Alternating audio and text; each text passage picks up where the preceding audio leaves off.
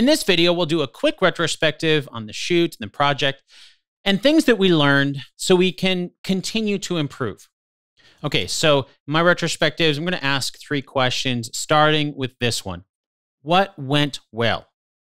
This was a shoot in a studio that I'd never shot in before, and I made the choice to not bring any of my own lights, mostly because this particular shoot was a photography meetup in town. So while you don't see them in the photos, there were about a dozen other photographers and models there also taking photos.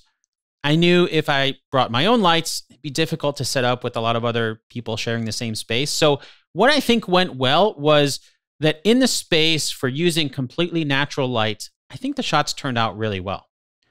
But what didn't go well? Well, it had to do with lighting again. On this particular day, it was a little overcast, so the natural light wasn't quite as bright as I would like it to have been. So even though I was happy with the shots that we did get, there were some shots that I would have liked to get, but it was difficult with other photographers and models working in the studio at the same time without my lights as well. So what can we do better for next time? I think if I were to do this shoot at the same location again, I should have brought at least 1 or 2 extra lights, or maybe even rent out the studio so I could set up my own lighting at my own pace without getting in the way of other photographers who were there or relying solely on natural light. But in the end, I am happy with the shots that we got, and hopefully you enjoyed this project as much as I did. I'll see you in the next free photography tutorial.